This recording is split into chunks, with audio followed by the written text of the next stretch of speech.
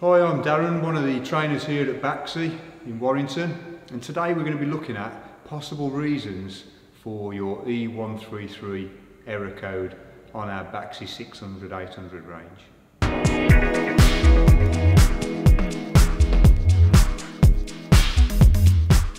So first thing we're going to check is, have we got a blocked condense? And to do that, we'll check at the condense pipe underneath the boiler. So importantly, don't forget to get your bucket ready.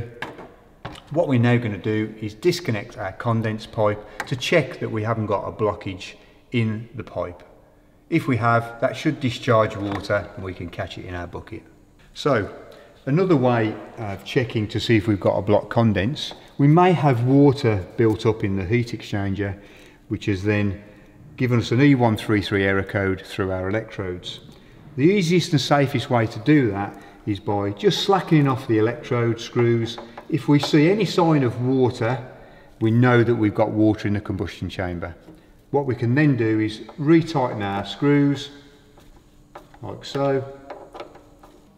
So if we have identified that we've got water in our heat exchanger, the safest method to drain that water is by using our condense pipe.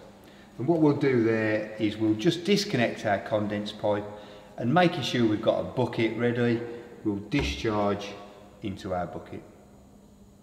So first thing we're going to do is check that our electrode lead is nice and secure. Once we've done that, we're going to check our electrode. To do that, we're going to remove the electrode lead, remove the earth tag, and then we've got two securing screws. We'll remove these screws. There's one.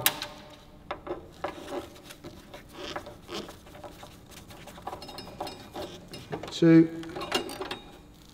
We're then going to remove the electrodes and inspect and check the spark gap. If it needs adjusting or cleaning, we can check that and then refit. Refit the electrode.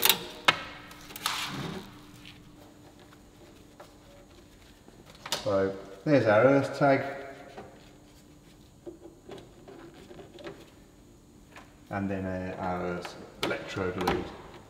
So as we can see, we've got our E133 error being displayed. Now, to proceed through this next check-in phase, I need to reset my error, and what I'm now going to do is check my gas working pressure.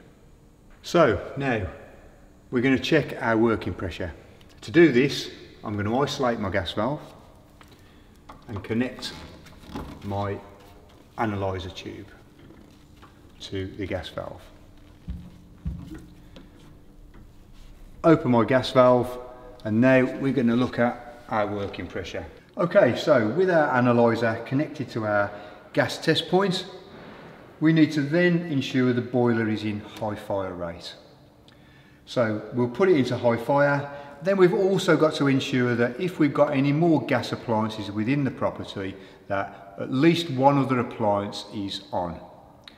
Once we've ensured all those are correct, we need then to check that we've got at least 18 millibars working pressure showing on our analyzer. So we've got our analyzer connected to our test point. We've put the boiler into high fire mode. If we've got another gas appliance in the property, don't forget to turn another gas appliance on. And what we're looking for now is anything above 18 millibars on our analyzer. As we can see here, we've got 20.9 millibars, so we can now assume our gas working pressure is correct. So finally, once I've completed all of my checks, I'm going to isolate my gas supply, remove my tube, tighten my test point, open my gas supply, and then finally check with some LDF that we're all nice and tight and we've got no leaks.